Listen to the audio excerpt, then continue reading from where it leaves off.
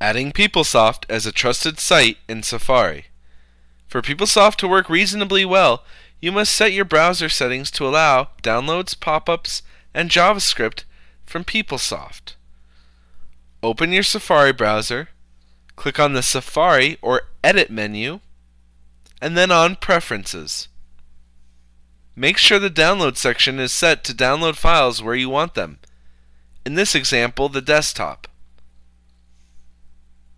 Set your pop-up blocker to work well with PeopleSoft by first clicking on the Security tab. Then ensure that Block Pop-up Windows is not checked.